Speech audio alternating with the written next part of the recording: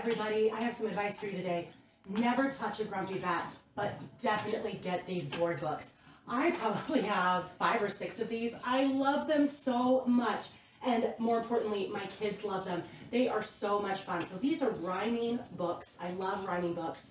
And they are also touch and feel books. So they all have different fun textures and different pokey things or rubbing things or ball, texture type things.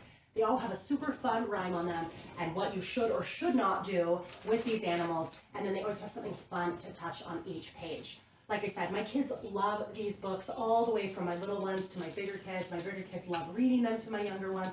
They're so super interactive and fun. The colors are so big and so vibrant. We love reading in our house. And so I feel like how many books is too many? The answer is never. So this is one of the ones that we love. It's perfect for this fall season.